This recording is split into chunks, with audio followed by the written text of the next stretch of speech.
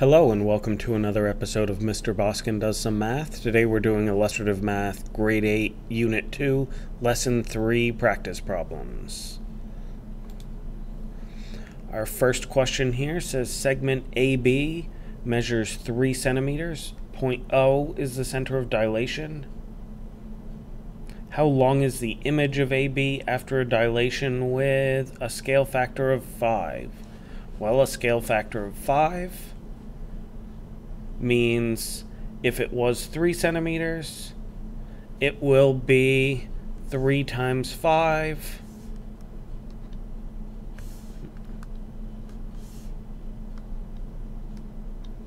Why are you erasing?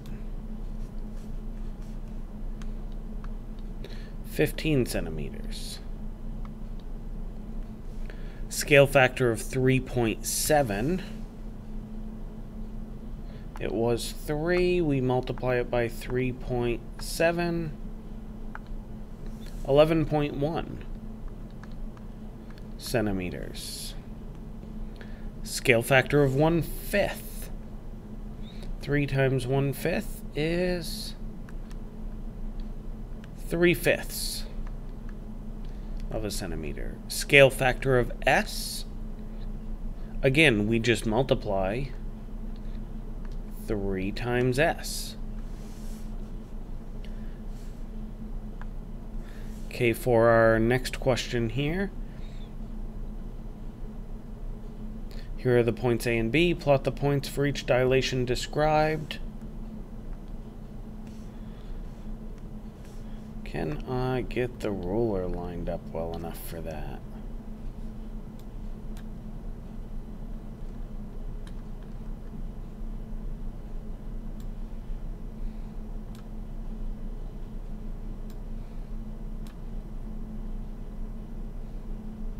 Okay, our points are on a ruler now. Let me try and line these up. So that looks like 7/8. From B, an image of B using A as the center of dilation and a scale factor of 2. So 7/8.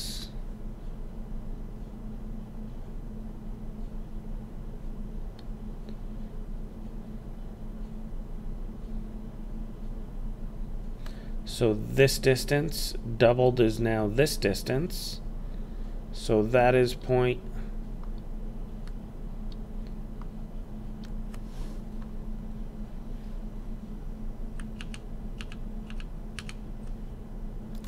I have to turn the ruler off to label it. C. D is the image of A using B as the center of dilation.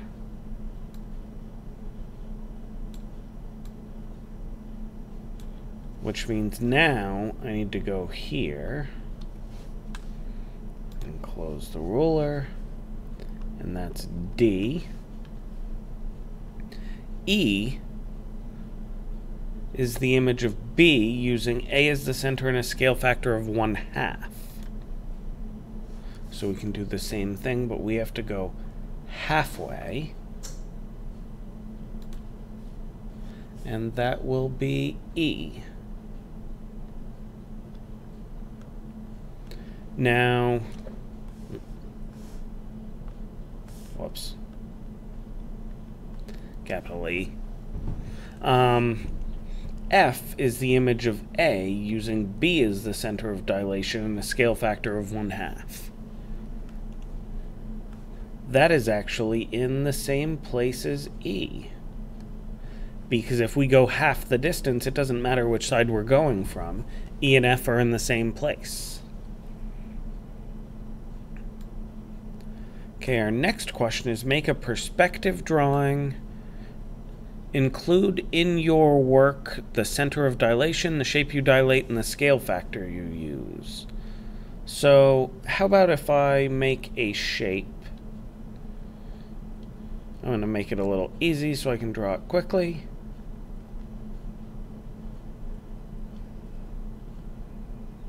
Ooh, that's not my best ever work. I'm gonna start over. There. So if that's my shape, I need a center of dilation. How about if I use my center of dilation right here? So if that's my center of dilation,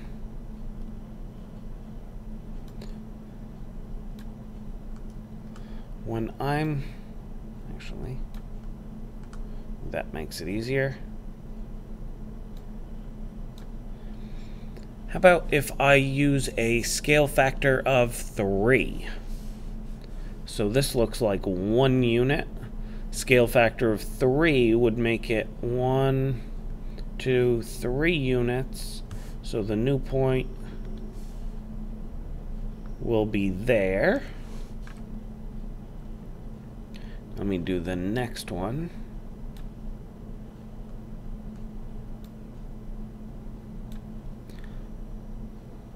One and a half times 3 is 4.5. So 1, 2, 3, 4.5. My new point is right there. And now I have...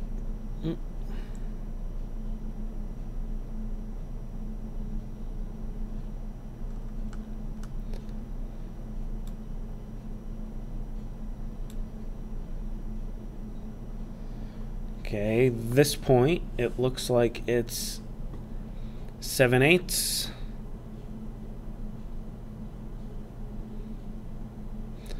Seven eighths times 3 is 21/8, which should be right there. Turn off my ruler. Connect my dots. And I created a scale perspective drawing.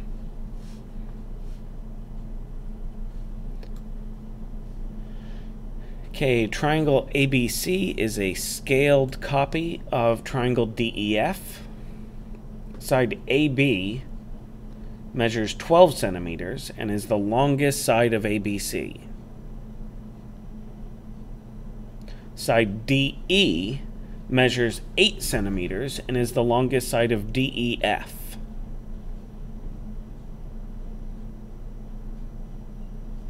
So one has a longest side of 12, the other one has a longest side of 8.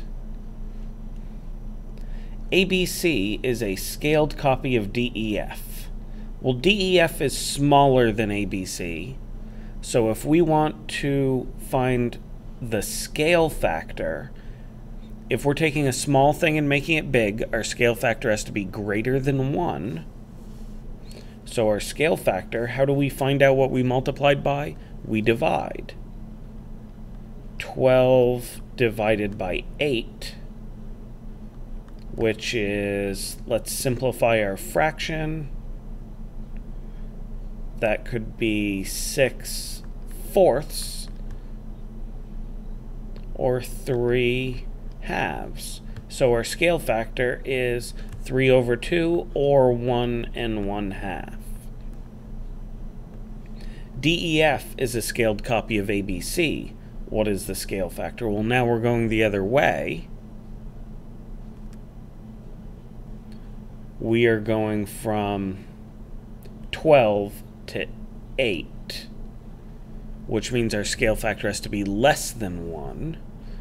So our sides are the same way. We just have to set up our ratio upside down. 8/12, which is